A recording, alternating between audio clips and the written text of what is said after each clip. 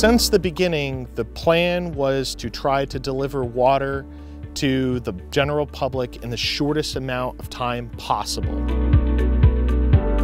The Asheville Water Restoration Project is essentially Asheville can treat water, Asheville can push water to their system.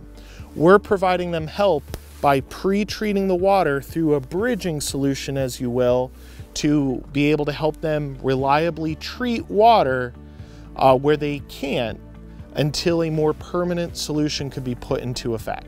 So FEMA's role in this project has been working closely with the Asheville Water Resources Department, the North Carolina Department of Environmental Quality, the U.S. Environmental Protection Agency, and the United States Army Corps of Engineers to make sure that we're all on the same page and we're doing everything possible to best posture the Asheville Water Resources Department for success.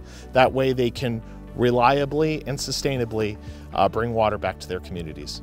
So back in 2020, the Asheville Water Resources Department was able to finish up their projects known as the Auxiliary Spillway Project, which was that project here at North Fork that saved the dam during Hurricane Helene. Additionally, there was the bypass project, which was able to compress that timeline needed in order to repressurize the system post-event. So in 11 days, they were able to start repressurizing their system. We were able to get people comfortable with the system being pressurized with non-potable water first so that people can flush toilets, take showers, and avert a public health crisis.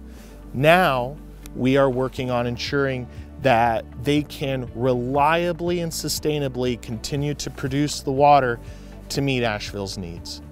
FEMA is working with our hazard mitigation partners and interagency recovery coordination to see what could be done in order to best posture the Asheville Water Resources Department for success in completing their permanent sedimentation solutions, as well as taking a look at hazard mitigation projects, such as where are places that perhaps the government can reroute their water lines to make them more resilient to flooding in the future.